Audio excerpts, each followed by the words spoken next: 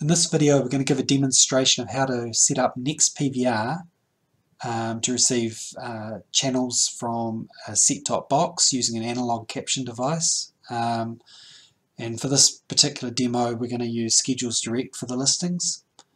So let's head over to the devices page. I have one device connected to the machine. It's got three different inputs. In this case it's got ATSC, QAM and analog.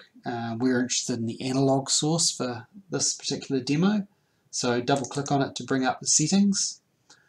We're going to want to import our channels from Schedules Direct, so let's hit the import button.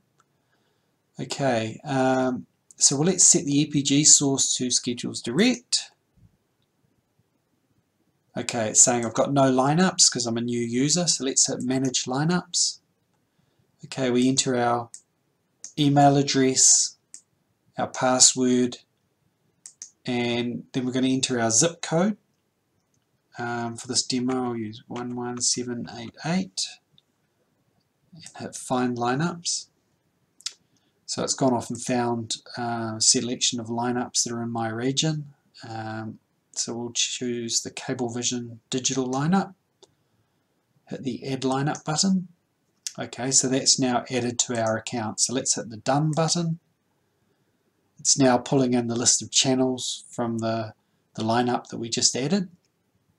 So there we go. This is the list of channels that are available.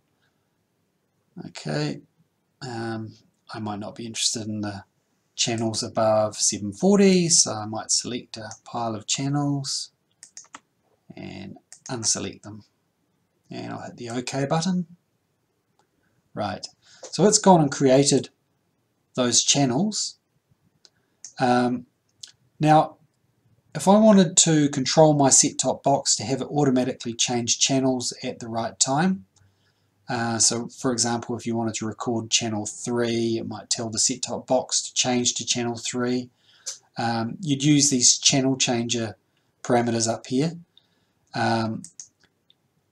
I can choose in this particular case to use the C program files NPVR HUP blast because I'm using a HUPARG TV tuner and I've already configured its blaster software to know about my set-top box, so that's kind of the easiest scenario. If you've got another type of blaster, there's lots of utilities out there you can use to go and configure them. I won't demo some of that stuff in this video though.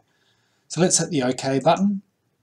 Now our tuner's all set up, but we need to pull in our TV listings. So let's head to the channels screen and hit the Update EPG button.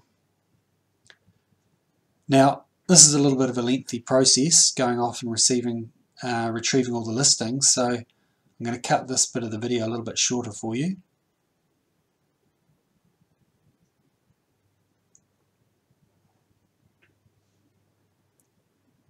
Okay, we've got our listings and now we're pretty much ready to go.